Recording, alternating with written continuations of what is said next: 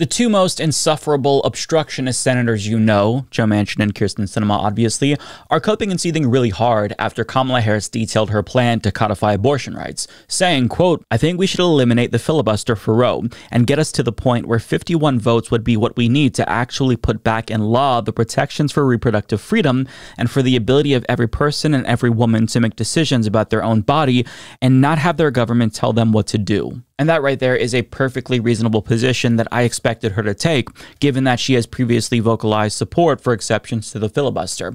Now, the reason why you have to do this, obviously, is that you can't pass anything unless you subvert Republican obstruction by doing away with the filibuster or carving out exceptions to it. Even if you brought back the talking filibuster, that would be better. But since there's been no reform, largely thanks to Manchin and Sinema, well, Biden wasn't able to accomplish a lot of what he wanted to accomplish.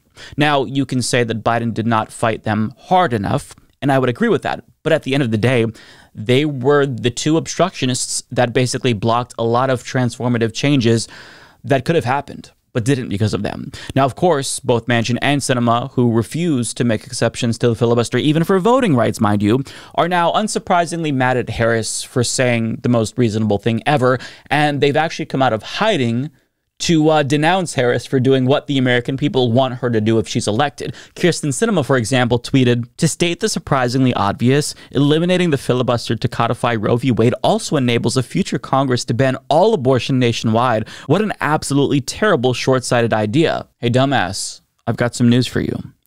They're going to try to do that anyway. Let me remind you that when Donald Trump was president, he called for the filibuster to be killed, writing on Twitter at the time, "The very outdated filibuster must go. Budget reconciliation is killing ours in Senate. Mitch M. Go to 51 votes now and win. It's time." He also tweeted, "Republicans in the Senate will never win if they don't go to a 51 vote majority now. They look like fools and are just wasting time." But don't you worry, because according to Kyrsten Sinema, a genius obviously, Trump and the Republicans won't actually kill the filibuster when they have power, so long as Democrats do the honorable thing and uphold that esteemed tradition of keeping the filibuster. This is delusional. They are going to kill the filibuster and ban abortion nationwide anyway at the first chance that they get. So you have no reason to unilaterally disarm in hopes that Republicans will do the same for purposes of looking fair, I guess.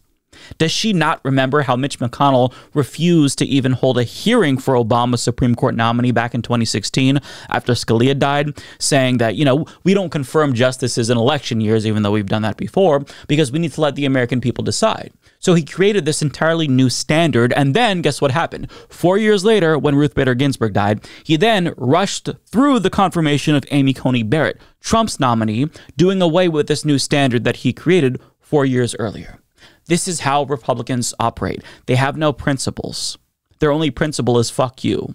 And this mentality from idiots like Kyrsten Sinema is embarrassingly naive, and this antiquated way of thinking is exactly how she cooked her own fucking career. It's why she's being forced into an early retirement from the Senate, although I'm sure that she's going to do even better as a Wall Street lobbyist. But the point is that the Democratic Party's base has adapted to this new hyper-partisan reality of American politics, and any politician who doesn't recalibrate and adapt with them will be left behind, with her and Manchin being prime examples of that. But on the subject of Manchin, he was even more hysterical than Sinema. And I say this because CNN's Manu Raju reports Joe Manchin, a staunch defender of the filibuster, tells us he won't endorse Kamala Harris now over her vow to gut the filibuster to codify Roe. Oh no.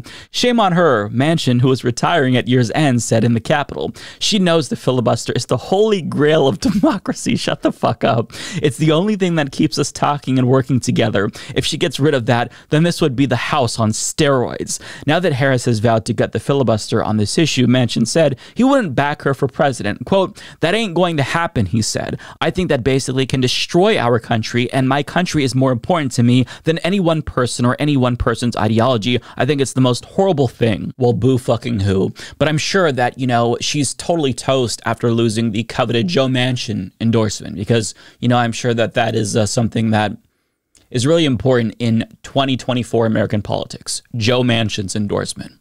He really has an inflated ego, doesn't he?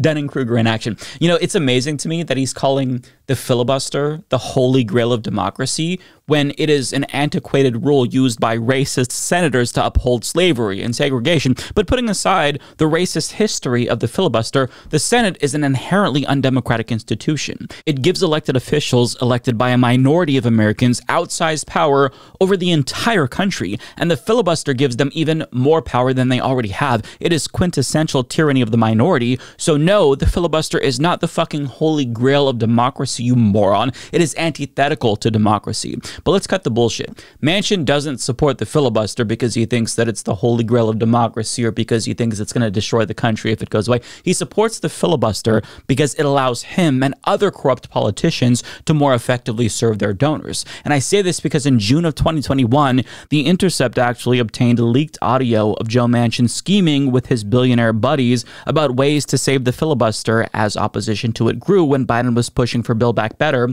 which included a lot of progressive policies that would have helped Americans, but they would have also negatively affected the bottom line of Manchin's billionaire buddies on that call, like Louis Bacon, chief executive of More Capital Management, Kenneth D. Tuchman, founder of global outsourcing company Teletech, Howard Marks, the head of Oak Tree Capital, one of the largest private equity firms in the country, and a participant from Tudor Investment Corporation, the hedge fund founded by billionaire Paul Tudor Jones. But he's not going to admit that the filibuster is needed to better serve capital, so he's instead choosing to grandstand about democracy as if anyone believes the bullshit that he's selling, especially after he specifically literally chose to prioritize the filibuster, a Senate rule, over democracy itself by not making an exception to voting rights legislation after Trump tried to steal the last election. So spare me the bullshit, Manchin. None of us are buying it. But it's not surprising to see Manchin come out of the woodwork to cry about Harris committing to do something that should have been done a long time ago, because these are the main obstructionists for Biden's agenda back in 2020 and 2021 and 2022. But it's got to sting a little bit more for them because they're on their way out. So, there's nothing that they can do to save the filibuster once they're gone. I mean, they can try to lobby Congress, I guess, their former colleagues, after they're inevitably hired by some Wall Street firm. But that's not the same as being a senator. They're not going to be as effective at saving the filibuster as lobbyists as they were as senators. So I hope it does happen, and I hope to see them cry, and I look forward to drinking their delicious salty tears. When you're acting like a